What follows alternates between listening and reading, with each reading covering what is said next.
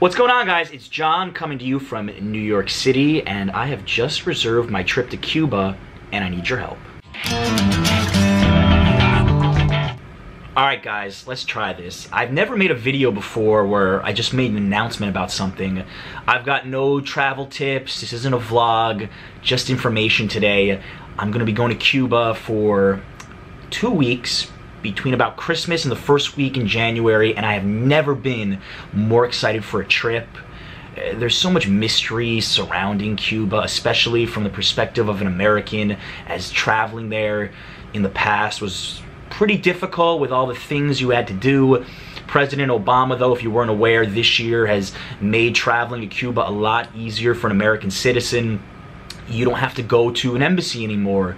You just have to fill out one piece of paper, and they have direct flights starting this month from New York City to Havana. I'm gonna be flying Delta, and it's just never been easier for an American to go there. And the reasons I'm going are many. I've always had an interest in Cuban culture, Cuban food. I'm studying Spanish, and I'm gonna look to use a lot of that Spanish when I'm in Cuba. Also, I think Cuba is just such a mystery for so many people, especially from the United States, that I couldn't think of a better place to spend a couple of weeks trying to document, what it's really like to live there, to travel there, and I'm gonna try to do all of those things. But what I'm asking you guys out there, especially the Americans, is what are you curious about? What sorts of things do you think that I should explore, that I should try to discover? Because I've already got my own ideas, but I want to hear from you guys.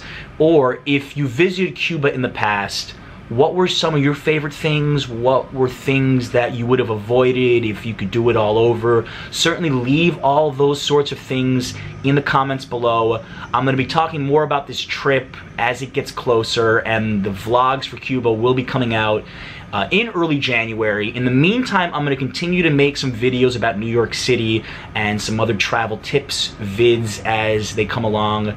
I'm almost at 500 subscribers. I want to thank everybody out there who has subscribed already. It really does mean a lot. Without you guys, what would be the point of making these videos? If you haven't subscribed already, I encourage you to do so, to follow the adventure in Cuba and other places as time goes on. Be a part of where you go. Until next time, thanks for watching.